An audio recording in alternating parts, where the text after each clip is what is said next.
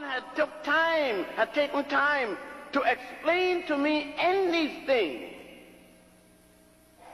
about the Greeks coming to Egypt and to Nubia and to Ethiopia, depending on who they were, to receive their earliest education, those who had not gone to a little colony, a little enclave in what was then called Lebus, now called Libya, to receive their first glimpse into education taught by Africans. Let us just, for example, cite one. And that particular person would be Hippocrates. And I'm sure that you heard of Hippocrates. And when you consider that Hippocrates wasn't born until 333 BC, or before the Common Era, yet in your education you were told that Hippocrates is the father of medicine. That's a lie. There's no way that I can say about it other than it's a lie. A lie is a lie, whether it's in the university or in the church. How could Hippocrates be the father of medicine when the first time you see him, he is in Egypt learning medicine from Africans? There are numerous papyri, medical papyri on medicine. The nearest to Hippocrates is at least 1,300 years before he was born.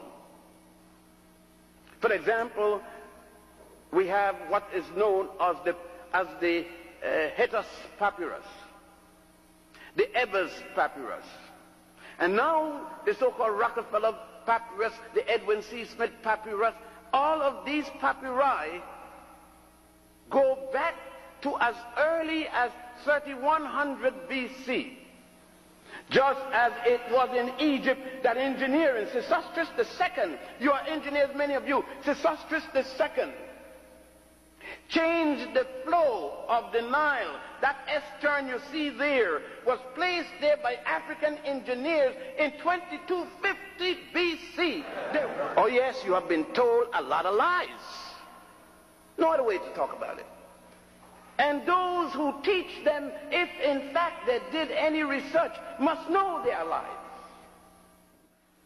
You see, you have been taught by Alex Haley and others that your history started in the slave trade. But you went into Spain, which was then called Iberia, Spain and Portugal and southern France, as conquerors yourself in 711 under the leadership of Tariq, for whom the Rock of Gibraltar is now named Gibraltaric.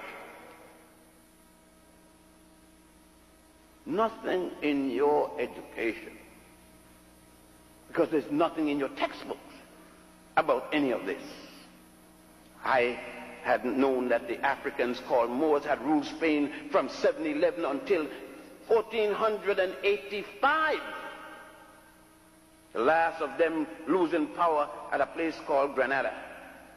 And all because I have made my mind that my people aren't to be taught that they drop out of the sky as slaves and were slaves. And every time you see a movie from Washington, D.C. or anything, whatever the period, the only time you see us, we are slaves.